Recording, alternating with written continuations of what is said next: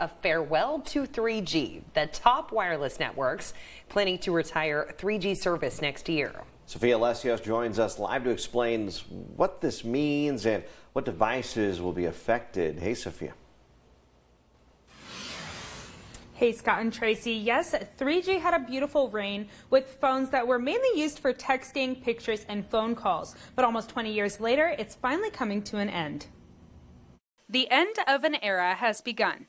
A technology era, that is. Think back to almost 20 years ago when BlackBerry and Nokia phones were the talk of the town. According to technology advances, now that's old news. 3G first released in 2002, it's now about to be permanently shut down as 5G starts to take over. So what does this mean for you? Well, AT&T says 3G service will shut down February 2022. Verizon says their 3G network will be gone by the end of next year. T-Mobile says they will retire all of its 3G networks, including its merger with Sprint in 2022. So yes, phones, tablets, security systems, and most technology that use 3G, mostly between 2002 and 2009, will no longer be supported. This is a huge phase out of older technology, allowing for the expansion of newer technology. The good thing about it is, most people have phones, tablets, security systems that are newer than 2009. However, most phones affected by the shutdown are going to be iPhones before the iPhone 6 and several older Galaxy models. AT&T has a complete list of what devices won't be able to make phone calls. The shutdown also affects 4G phones that do not support the HD voice feature. When I reached out to CTIA, that represents the U.S. wireless communication industry,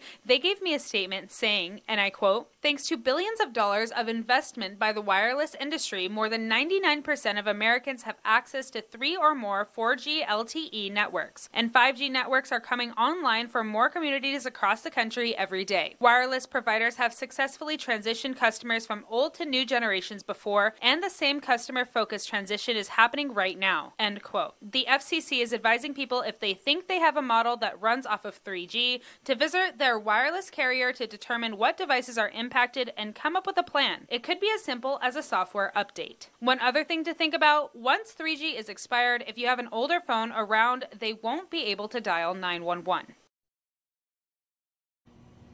Since 5G is sweeping across newer devices, that is where technology is mainly leaning towards. So it might be a good idea to consider buying a 5G device as a Christmas present.